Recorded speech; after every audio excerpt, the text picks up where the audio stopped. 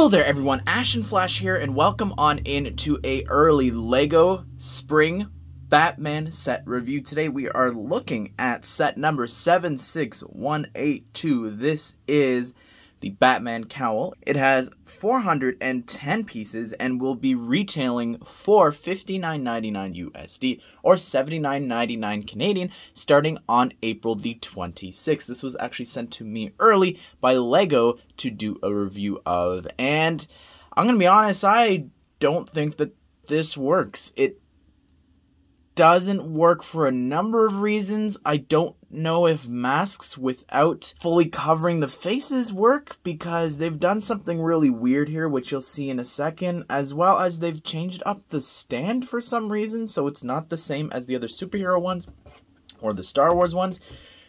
I don't like that part of it. Like, one of them, Venom, does have a little bit of maybe specialty, like they've kind of made it a little bit more unique, but it's still at its core the same stand. This, they've changed it, they've added dark transparent pieces. I don't know why. I get what they're doing. I do get it. It just looks very weird. This like chin strap here, it honestly just reminds me of like a Captain America chin strap. Like it just doesn't it just doesn't feel like Batman. If you could see here a bit of the stand, they've just completely changed it. They've got all these dark transparent pieces.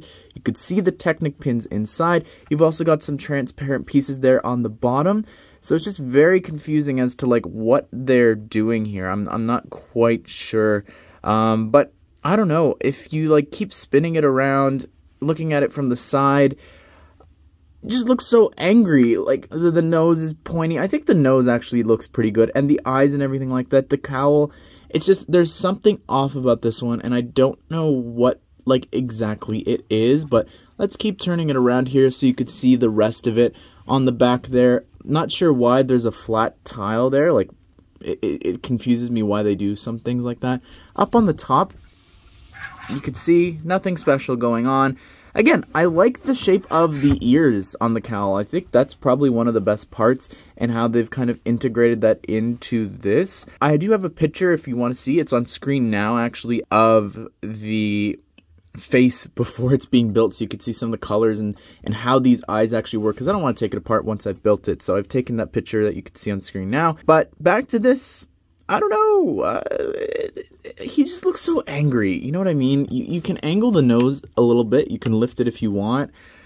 There's nothing else really to do here. You can do this, you can play around with that, have a scared Batman. I don't know. Again, like this should be like his mouth, where his mouth is. So it just, I don't know if it necessarily works. There's also dark gray in here. Like, I get that the cowl is important, and honestly, if you're going to start with something for DC, you do start with, I think you should start with someone big like Batman. Last year they started with Iron Man for Marvel.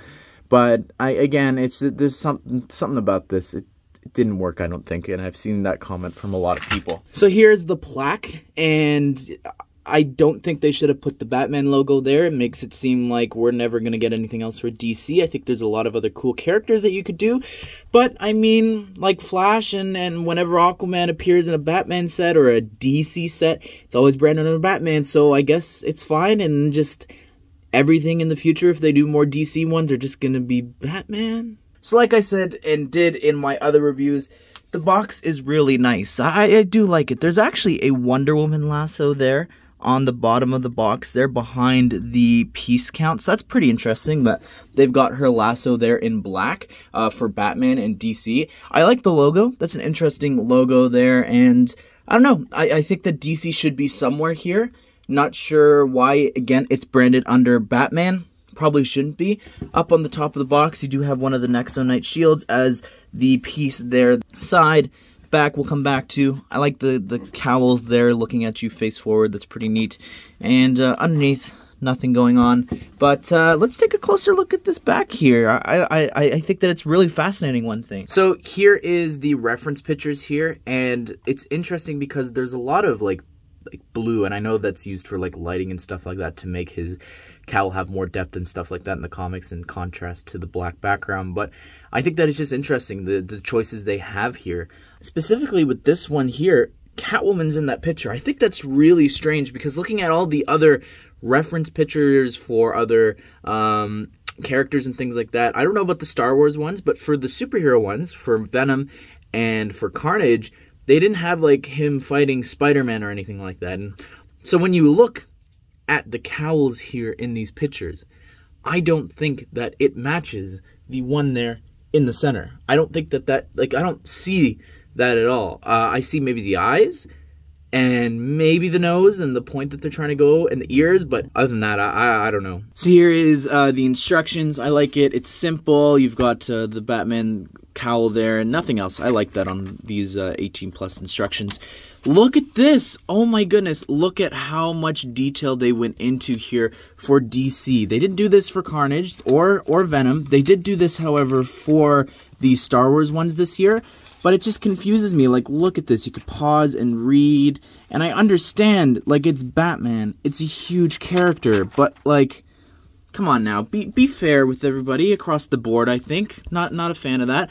Also, black instructions. Just wanted to point that out. They said they were moving away from that. Because, just to show you here, with Venom, it's on white. So they've literally said they're not doing black instructions anymore.